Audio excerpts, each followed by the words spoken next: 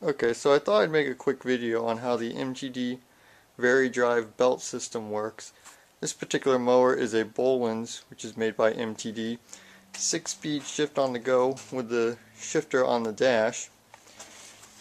Now if you look under the seat here, you can see most of the components.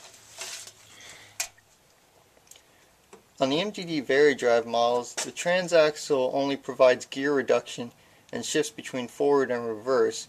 It doesn't actually select any speeds.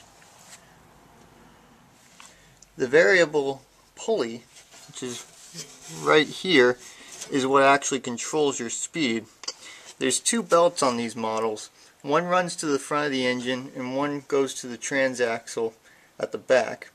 And the variable pulley connects the two. I actually have a variable pulley here from another MTD. And now the middle is actually able to move. And that effectively creates different ratios between the front and rear belts.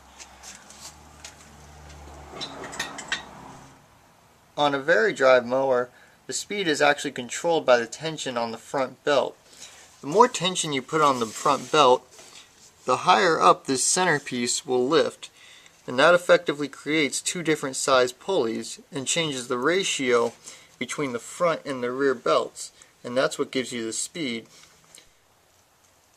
Now on clutch models, the clutch is what puts tension on the belt. When you shift it, what you're actually doing is allowing the clutch to move back farther and put more tension on the belt. Now some models actually have a foot pedal on the other side of the mower, and when you push down the foot pedal, that puts tension on the belt and gives you your speed.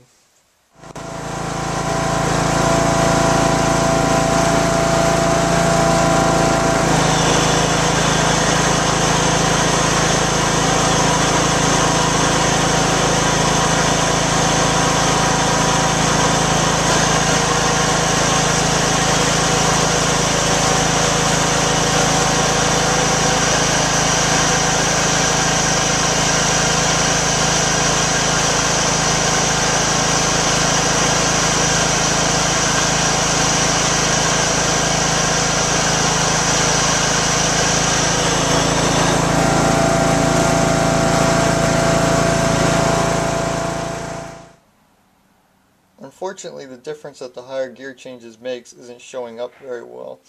But you can tell in the low gear changes how the ratio is changing between the front and the rear belts.